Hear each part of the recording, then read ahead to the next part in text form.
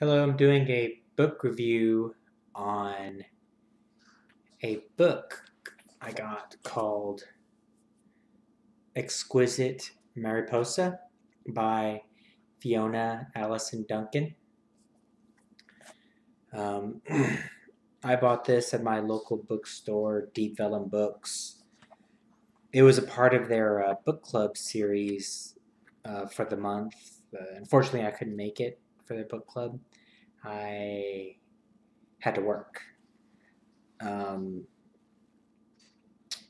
this was back in November, but I bought the book and read it. It's a pretty fast read. Um, it's only about 177, 175, 77 pages. Um, I I guess as far as out of like kind of I know Goodreads, they do a 5-star rating system, and out of those, uh, I would say personally, I mean, coming back to think on it, I would give it maybe a two, a two.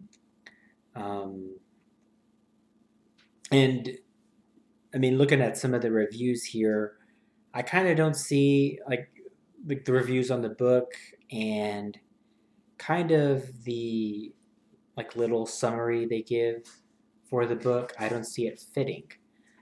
Um, Part of the book it's dealing with it's a strange book because it's a fiction book and the main character is Fiona Alison Duncan, FAD, FAD. And that when I was reading that, I remember when I was going through the book as I was reading it. I thought that was pretty odd that the author put herself in the book that way. I mean, I don't know why I got too hung up on that. I think maybe it's basically the book, the summary is saying that uh, the Fiona and some of the other characters in the book are trying to how do you say it live their life in Koreatown in Los Angeles, and I didn't find it being about that. It's mostly about Fiona and what she feels, specifically about something called the real. Um, I found to be kind of rambly. I mean, she comes. I mean, it's a little funny. I mean, she's coming with the idea that of a pitch of a reality TV show uh, because of this place. I think it was called Mariposa, La Mariposa. Um, it's yeah, Mariposa. She's living there in this place, and in this place, every single space that they could fit a person in, they fitted a person in, or two people. If memory serves me correctly, in the living room, they divided it up into a room for two people to live in. And I've, the book goes back and forth between Fiona's emotions, um, between her own personal feelings and dealing with her situation. Part of her situation is mm, she's an Instagram celebrity and Instagram famous. I mean, not she mentions too that she's not so famous, but she does have followers. And actually, her ending up at La Mariposa is in direct response to one of her followers saying, "Hey, there's this place. If you want to live with us, you can pay a little. We could sublet you a little space in there." And then she goes out there and she's mentioned, actually, I don't know if it's mentioned, I don't think she mentions it in the book, but what you can imply from reading it is that all of these people are, I shouldn't say all of them, but a good many of them, they're trying to, I guess for lack of a better terms, hustle their opportunities. They're with their opportunities that they have, they're trying to figure out how I can make a living, how to make money off of this. Um, I think this, from the reviews I read about this book, that it seems like what it's trying to do is kind of trying, to me anyway, present it as kind of like a like a young woman's coming of age, a young woman's realization type book. But I felt like I connected with a lot of things in this book from her point of view. Um, just from the financial situations and stuff that she sees, and she's living with these other people, and she's living in this area, this culture where there's all this consumerism, consumption going on, and she's of limited funds. She cannot afford to live that lifestyle. So, and at the same time, she doesn't want to openly admit, like, hey, I can't, afford this stuff. And so, I mean, part of the when she was out there with coming up with this show is that she's trying to make money, trying to earn a living. Um, but the and she doesn't go through with it. I think after the first chapter, the second chapter, she tells the reader that she doesn't. She scraps the plan, and she's mentioning. It's kind of funny because she's mentioning in the book that it's because of a certain feel. Like she didn't want to, like, her own feeling that she didn't she was kind of, I think basically she was feeling like she was exploiting her roommates.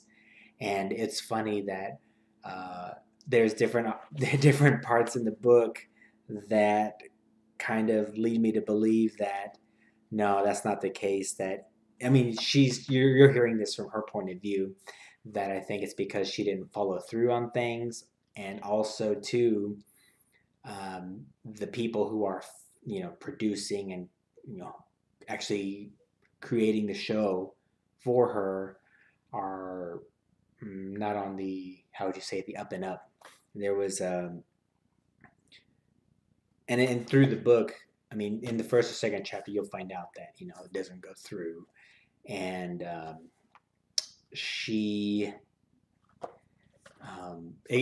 throughout the book, she goes back and forth between instances of people she's dealing with the television company or the media company, and one this one executive or like media guy she was talking to, um, he was telling her, like, basically this is kind of like a slumber party, like it's a show like slumber party, and she's like, no, no, that's not what it is. And he said, okay, okay. And the next thing she knew, in another communication with him, he had mentioned in the title of the show, slumber party. Kind of like she was talking to him, and she would thought her explanation registered with him, but it just went like right over his head, or maybe he just even didn't care in the first place. Um, but it seems like uh, from what I'm getting from reading and here, that culture in the area, that stuff like that happens all the time with economic opportunities. That some speculations built up, and any time it can fall through. Um,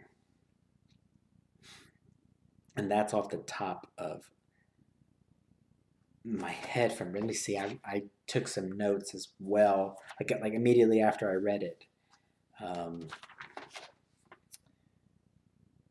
like some Yeah, I felt that there were certain points in the book that I felt were really good that I really connected with, especially when she's explaining how she personally feels about her economic situation. Like that really connected with me, and I think it would connect with a lot of people, not just young women. But aside from that, and aside from that, I found that maybe it was a little too rambly, like throughout the book, like a little too like she's just talking, like talking, talking, talking, and not saying anything. Um, Let me see here.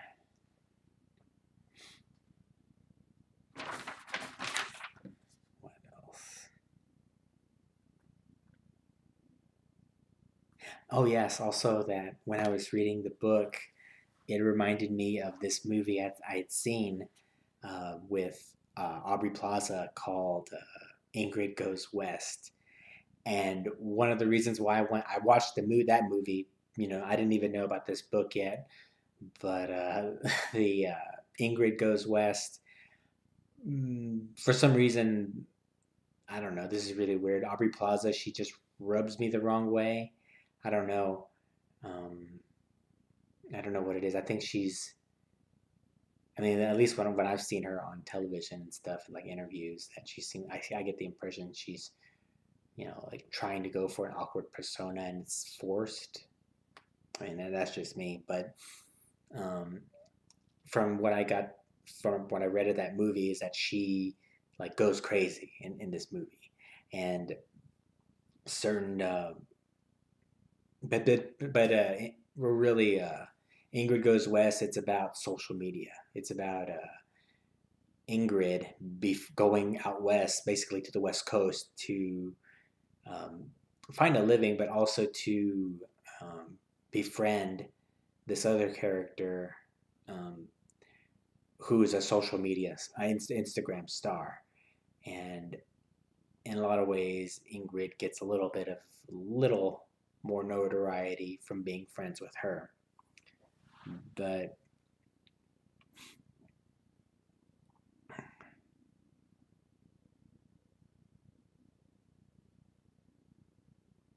and also too, when I was thinking about that movie, that there's differences between um, the characters of Ingrid and Fiona, in that um, the Ingrid's character in the movie is like totally more obsessed with the life Duncan wants, where Duncan is, I mean, Fiona Duncan is kind of wants it, and she can attain. She in a way she has it. I mean, she's a social media and Instagram star, but she's not comfortable with that in a way.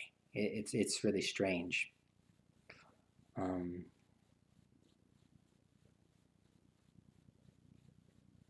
and I also noted about what I mentioned earlier about her letting the show fall through. That when I started thinking about what I was reading in the book, I didn't think, and I mean now that I'm thinking about it, initially reading it, I felt that she let that opportunity slip through, and that she maybe saw something wrong with the social media stuff. But like from a little bit of what I got from what I read, that I feel that she really didn't have too much control over that going through. I don't know.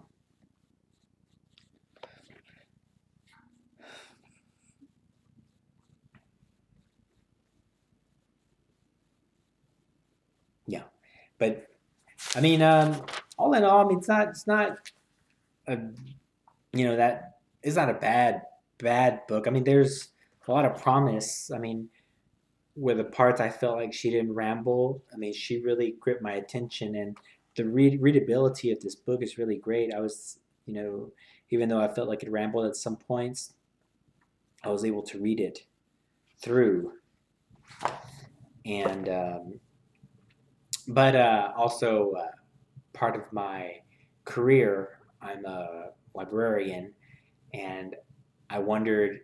We have this one database that it's available to anybody. It's called Novelist Plus.